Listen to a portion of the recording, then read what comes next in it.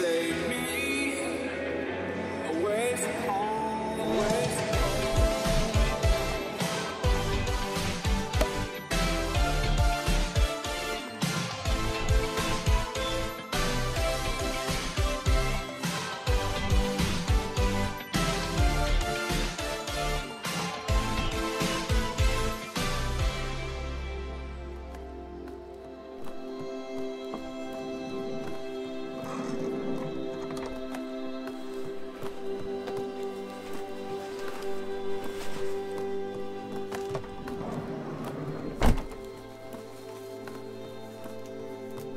Here we are at Knock Castle.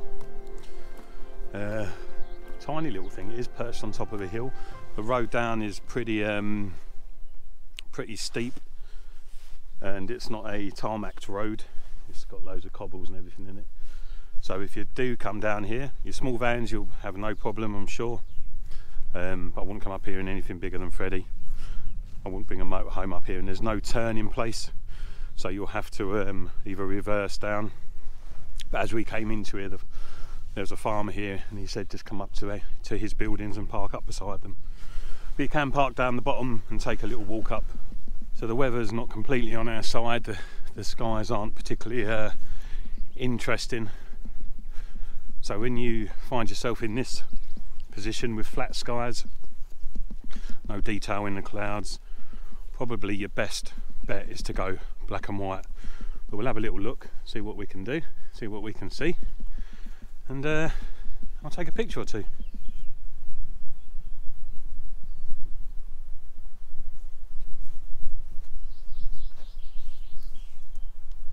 It's a cute little thing, isn't it? Yeah. Lovely. Again, this is what I love about Scotland, and what I love about castles and old buildings, when they just leave them, you know, without trying to restore them, let them show their age and everything. But that is absolutely gorgeous, that little thing. Love it. Just got to try and find a composition now. So the story behind Knock Castle is a sad one. This tower here belonged to the Gordons, and the Laird, on hearing on the murder of his 7 sons, unfortunately fell down the staircase himself and died. That was a bit unfortunate. Not a good day. Tragic. And this was a traditional Scottish house from back in the day. So 4 stories. Rather impressive.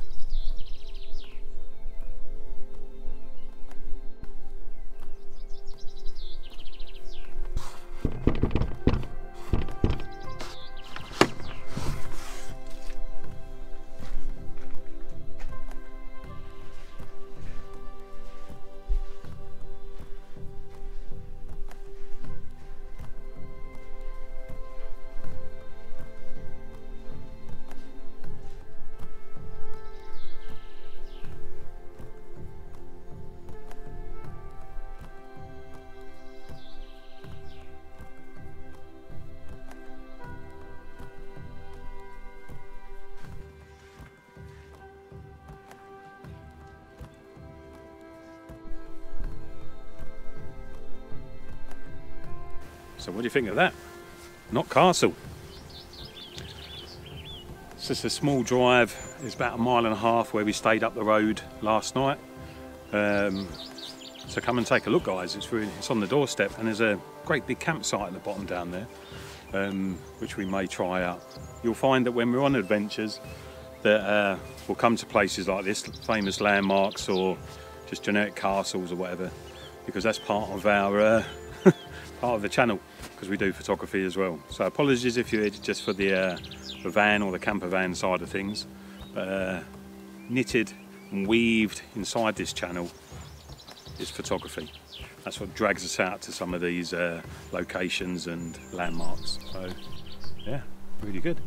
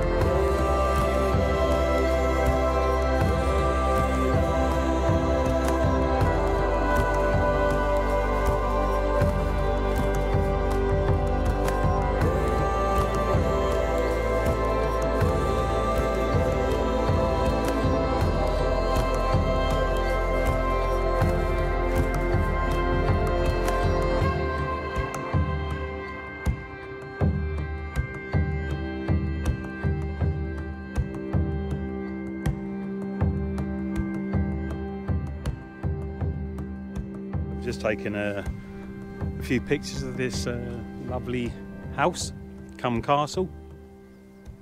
And what we're doing is we're putting a filter over the top of the camera lens, and a filter is basically like putting sunglasses, a thick layer of glass, darkened glass over the top of the lens.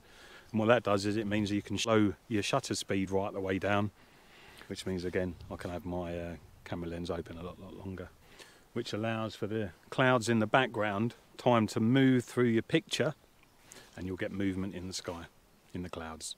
That's what we're attempting to do here. So hopefully we've got a couple of photographs there of Knock Castle, and now we're going to go down to the little village of Ballater.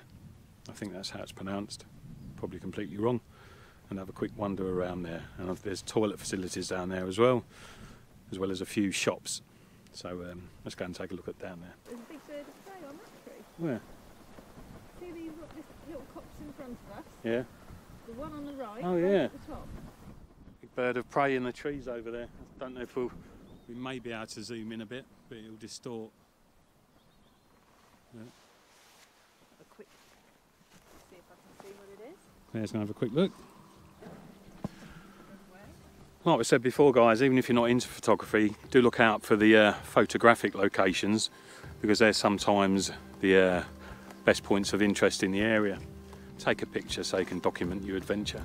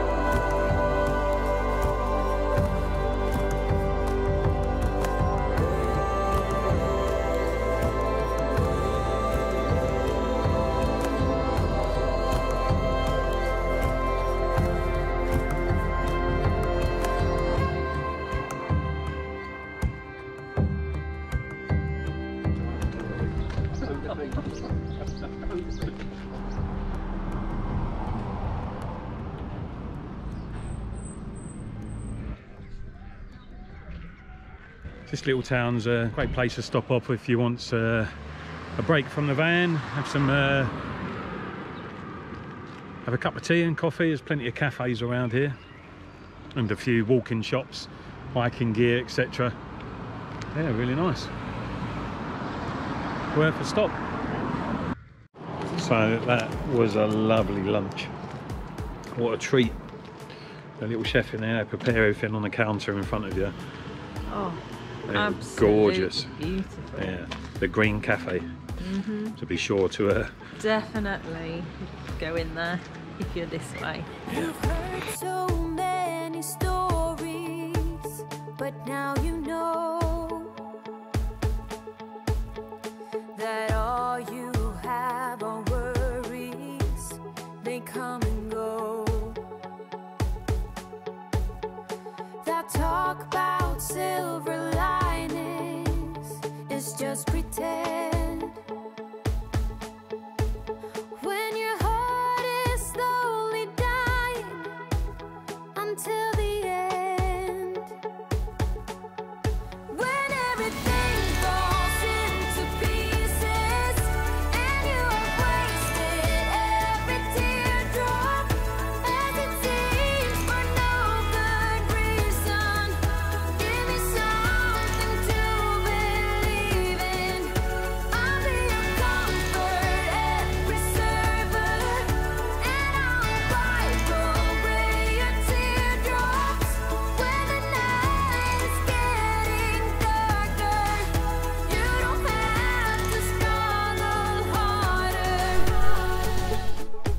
So good afternoon. We've moved on from the little town and I think this is going to be our park up for the evening.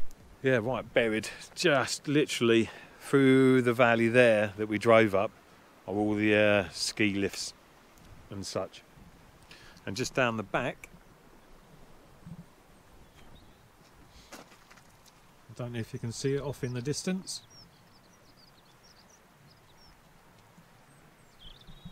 That's an old iron work from years ago, so we'll have a little look at that. And then I've got some editing to do. Claire's put the kettle on, and there it goes. Oh, I think we should stay here tonight. You? Okay, we will. Let's stay here for the night. Where are we? Glenlivet Estate is where we are. We've got some dinner. After our lovely lunches today, we didn't really want much for dinner, so we're having a quick toasty done in the Ridge Monkeys. So we've got the one we normally have for the van, with Tony's inside, and the one I use in my little camper with no one inside. Brilliant. Nice and easy, just keep flipping them over. Whoa, look at that. Cheese toasty. The other king camping food. Well, this isn't what we want to be doing, but it's one of the reasons we carry dog poo bags with us when we don't have a dog. So we've come to this lovely park up, and there's waste left by whoever was here at some point before us, used tissues and whatnot, so we've just picked them up. A, we don't want them ruining the place, and B, we don't want anybody thinking it was us. There's a little bird out there. Oh, hello. It's a bit gross. No, there's only tissue. Is it? Well, yeah. Yeah. That's what dog poo bags are for.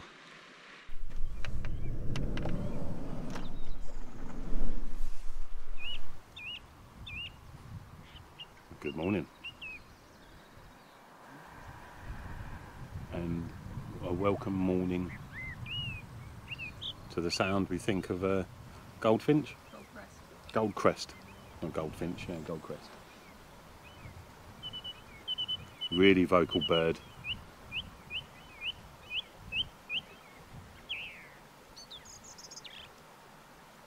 Isn't that just stunning though? Here he is. Oh no, it's not. Yeah, he's back on the same tree as he was yesterday. I think. Lovely. So we're still at the Glenlivet estate, and we'll take a little walk down and see the old building down the end there, and a bit of history of that in a minute. Had a nice sleep last night. I'll tell you what is strange. Of old, you used to be asleep, and if someone pulled up in the night, you'd know. But I tell you, with all these electric cars, they sneak up on you. You don't hear them so much. So we woke up today and we had a neighbour. Went to bed last night and we didn't. There's my lovely there. Hello. Good morning. And what have you had for breakfast today? When in Rome and all that, I have had porridge. Scots oats porridge. There you go. I had fruit and carnation. Park it a minute. It's on top of the tree. A little bit of the bush, sorry, just there.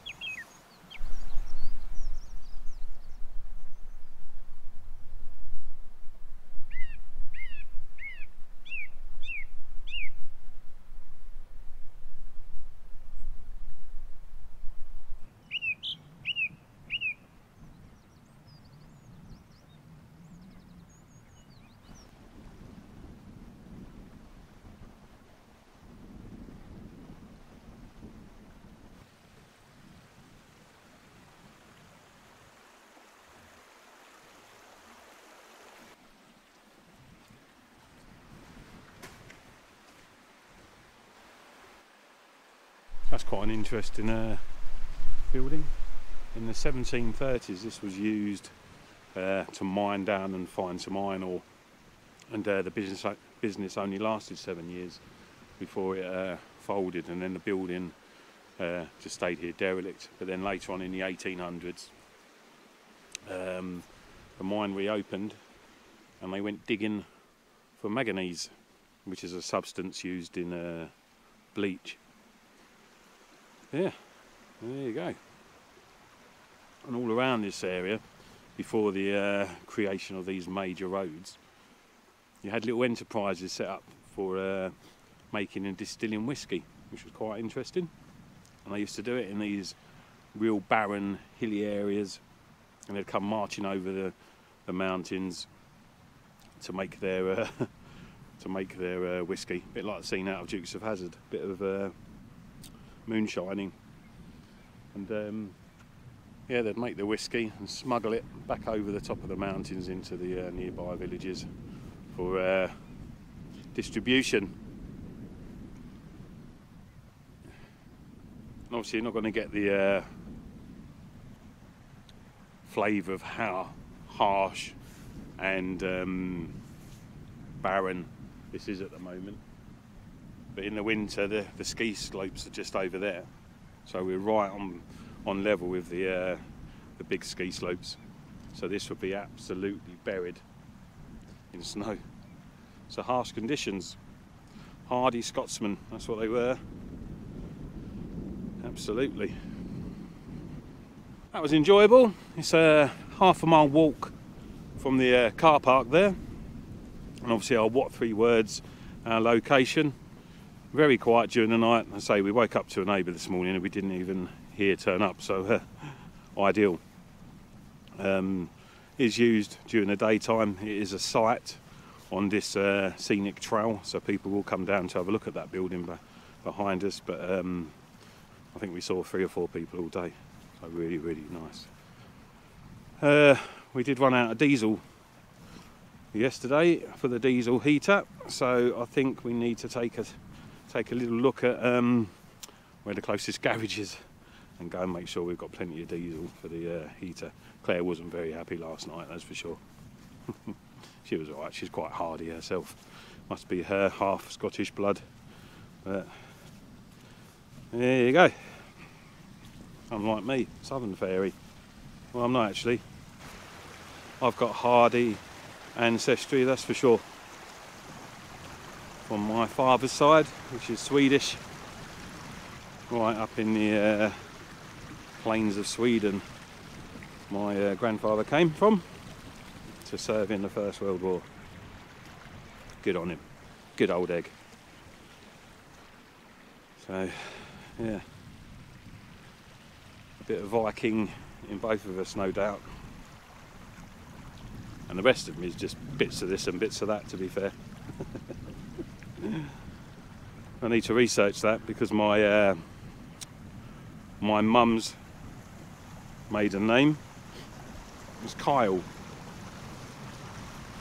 So I don't know how far back we need to look to find any Scottish ancestry there either. So who knows? Who knows where we all come from? Who cares? As long as we can all have a healthy and good life.